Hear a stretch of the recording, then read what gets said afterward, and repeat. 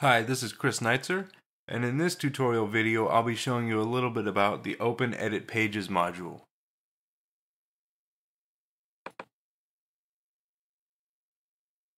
The Open Edit Pages module offers a complete list of all pages created on your website. There is a button located to the left of each page name that allows you to edit your site page. You can also see whether or not a menu item is on or off the menu by checking the Menu Status column. As you can see, my test page has been left off the menu.